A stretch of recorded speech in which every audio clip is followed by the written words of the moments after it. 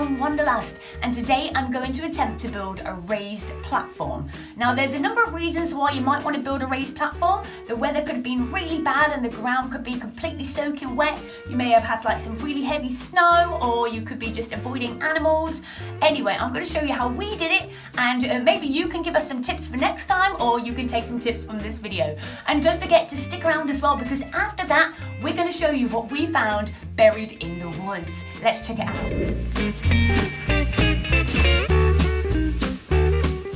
Wow, here we go. We are in some beautiful local woodland. And what are we doing today, guys? We are building a platform. So we're off to find a nice set of trees, either 3 or 4 in a triangle or a square, and we're going to rope up a platform. Yes, we have got some paracord, and Gaz is letting me loose with his axe for the first time. So it's all very exciting. Okay, we finally found our 3 trees eventually after scouring the woods for hours. Okay guys, so we have found our 3 trees together. We're now going to go off and do some lashing. Square lashing. Square lashing, lovely. Right, just a quick note out there guys, we have got our axe here, but we are not cutting down new trees. We're only cutting down pre-fallen dead trees, just the size we need.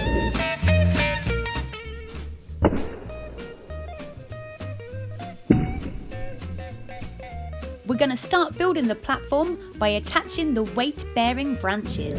So we're using a tiny little razor blade to cut through the paracord. I'll get it all wrong now. You'll always get it wrong on camera. It's the pressure. To connect the branches to the tree trunk, I'm going to do some square lashing. Now I learned how to do this from a tutorial on YouTube, funnily enough. You start by tying a clove hitch knot. You're then going to lash it around the tree trunk 3 times, going over and under. So we go over, round the back, under, round again 3 times before we do some frapping. Let's do some frapping. Frapping. Frapping. Frapping. Frapping. Frapping is simply wrapping the paracord around the lashing you've already done a few times, making sure you pull really tight, and then finish it off on the other side with another clove hitch knot. Exciting! Look at the concentration.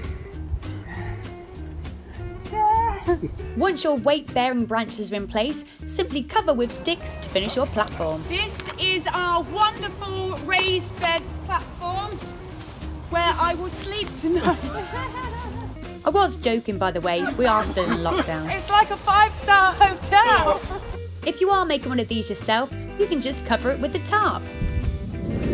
Just a quick reminder guys, that once you've finished building your den, unless you've got permission to leave it up, please take it down. Don't forget, leave no trace. After dismantling the platform and cleaning up, we decided to look around. Oh my god, we have just found some amazing things in the woods. Let's go investigate. Come on.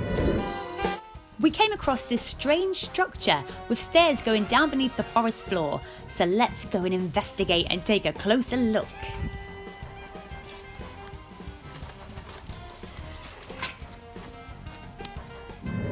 Trapped where you belong. Help. So I am reporting live from inside, which I think is a World War II bunker, which is pretty exciting, also a little bit scary, but... Now I'm not going to pretend that I have any kind of clue what these things actually are.